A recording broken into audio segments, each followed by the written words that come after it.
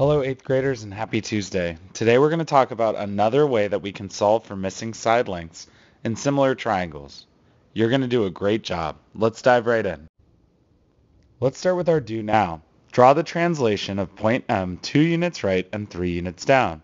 Go ahead and draw that translation on your paper and then enter the new ordered pair for M prime in the blank. M prime is located at 1, 1. Now draw the reflection of point M over the x-axis. Go ahead and do that now, then enter the ordered pair for M prime in the blank. M prime is at -1, -4. Now draw the reflection of point M over the y-axis. Then go ahead and enter the new ordered pair for M prime in the blank. M prime is located at 1, 4. Now let's practice drawing a dilation. Draw the dilation of the quadrilateral with a scale factor of 2 centered at the origin. First, let's find our original ordered pairs. What is the location of point L, point M, point N, and point K? L is located at -3, 2. M is located at 4, 5. N is located at 4, -3.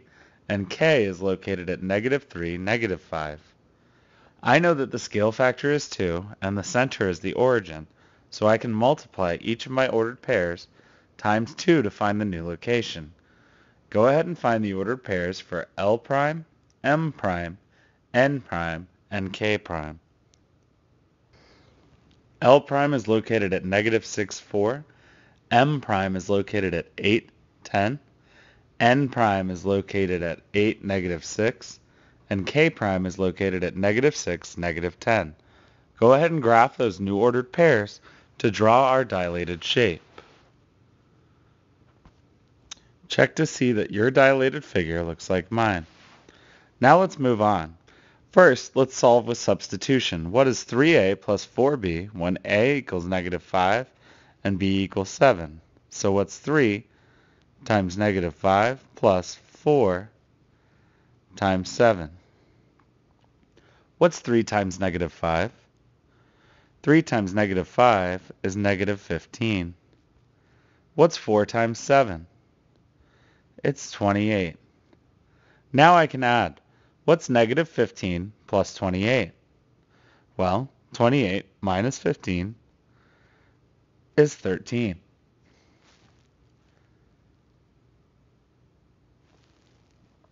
Now let's solve an equation. 3m plus 17 equals 38. What's the first thing I need to do to solve this equation? I need to subtract 17 from both sides to isolate 3m. 17 minus 17 is 0, so those cancel out. I have 3m left on that side. What's 38 minus 17? It's 21. Now, what operation should I use to isolate m? I need to divide both sides by 3. So what's the value of m? M equals 7. Let's solve another equation. -2x plus 5 equals -3. What's the first operation I should use? I need to subtract 5 from both sides. When I do that, +5 and -5 cancel out, so I have -2x equals, what's -3 minus 5? It's -8. What should I do now to isolate the x? I need to divide both sides by -2.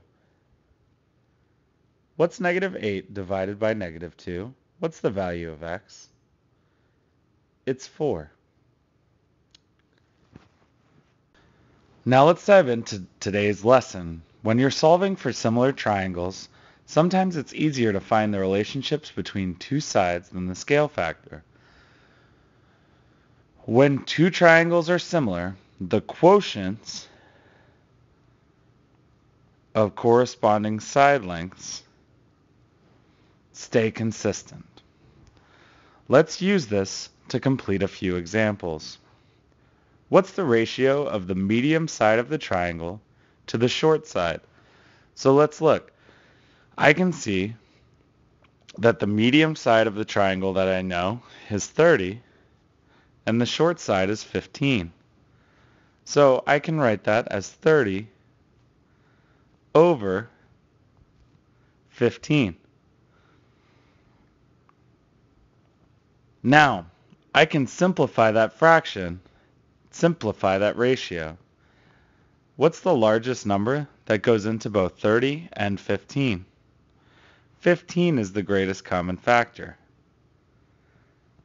What's 30 divided by 15? It's 2.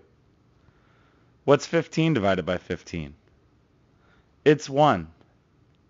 So what this tells me is that the medium side is always 2 times greater than the short side. The ratio is 2 to 1. I can use this knowledge to find n. I know that n is going to be 2 times as great as the short side 12. So 12 times 2 over 1 equals n. So what's the value of n? What's 12 times 2 over 1? N is 24. 24 is 2 times as large as 12.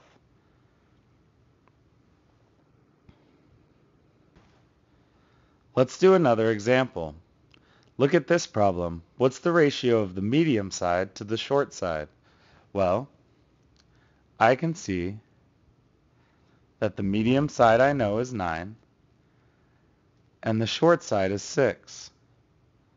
I can simplify to write that quotient in simplest form, that ratio. What's the largest number that goes into both 9 and 6? It's 3. When I simplify 9 over 6 by dividing both by 3, what's my new fraction? It's 3 over 2. So I know that the medium side will always be 3 over 2 times the short side. Let's find the value of n. I know that the short side is 4, and I can multiply 4 times 3 halves to find n.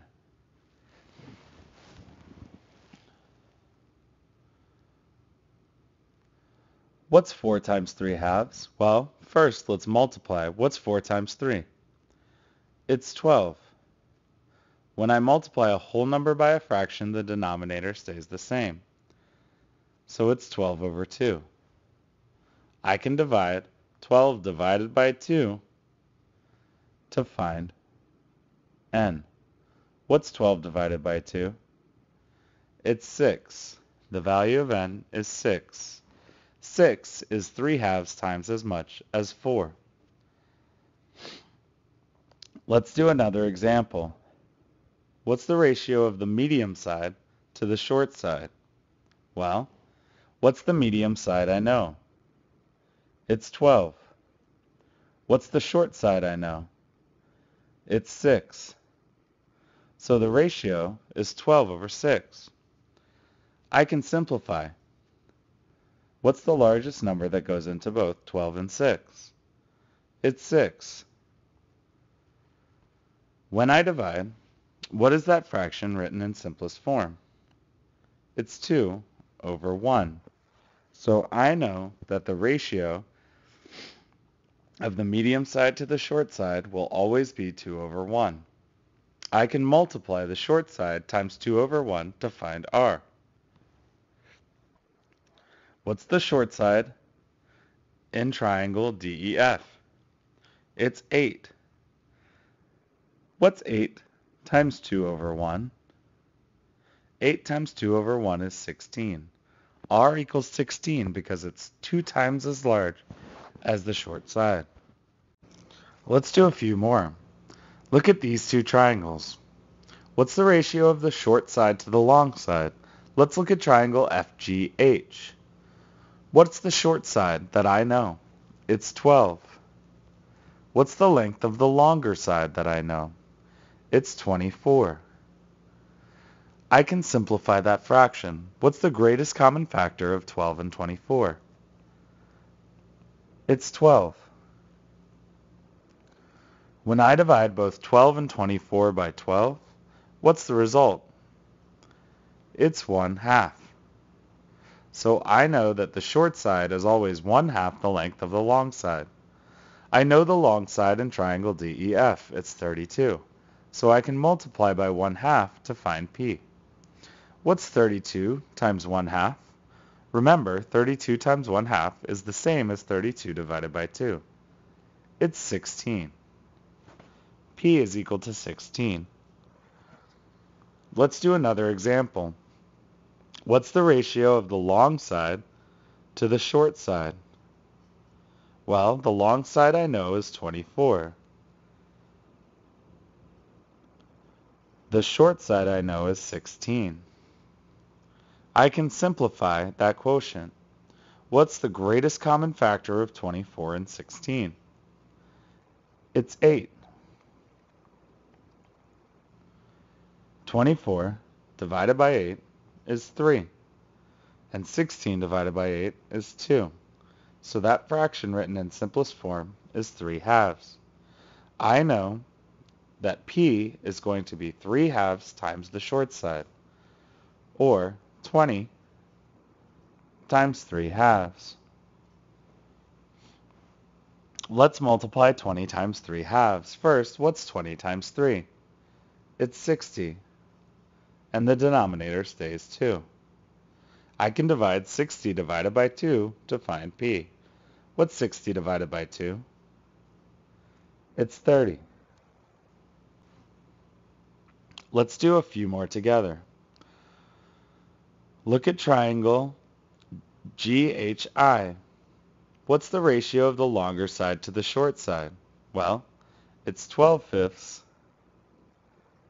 over 6/5,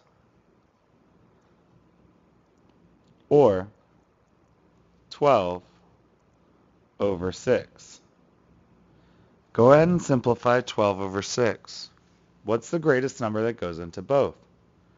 6 is the greatest number that goes into both 12 and 6. So that ratio is the same as 2 to 1. So what's the value of h?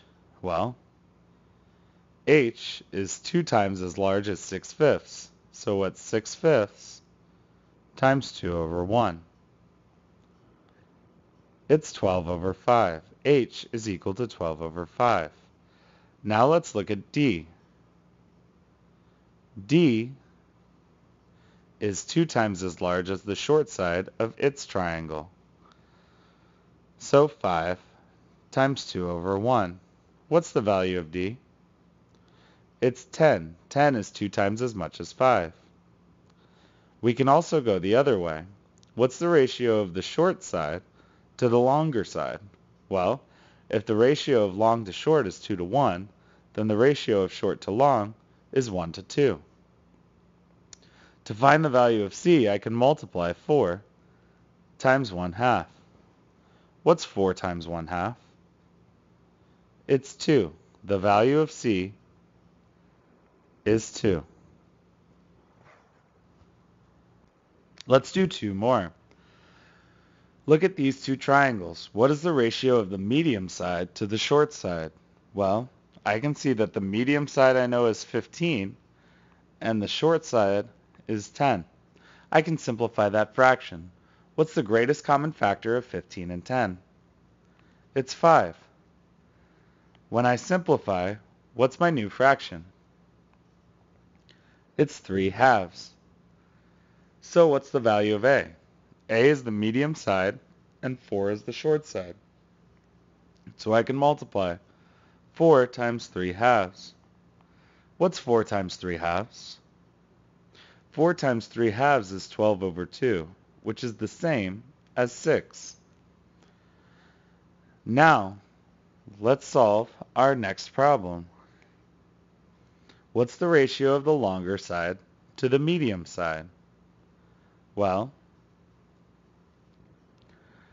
I know that the longer side is 9 and the medium side is 6.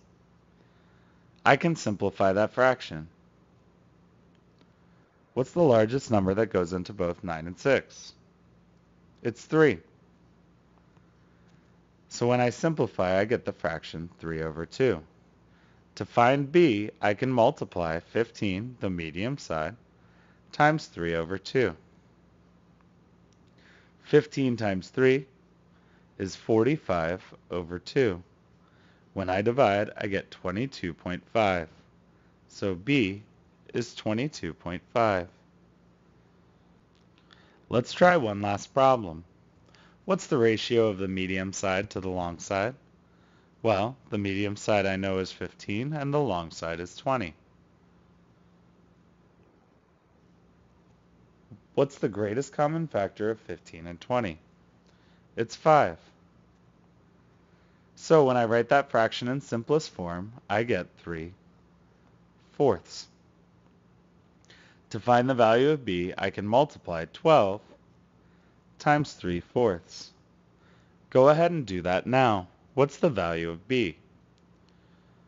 The value of b is 36 over 4, or 9. So, to find missing side lengths in similar triangles, I can use the relationships between the sides just like I can use the scale factor between the two figures. You've done a great job on this video. Now go to tinyurl.com/practice918 to continue to practice.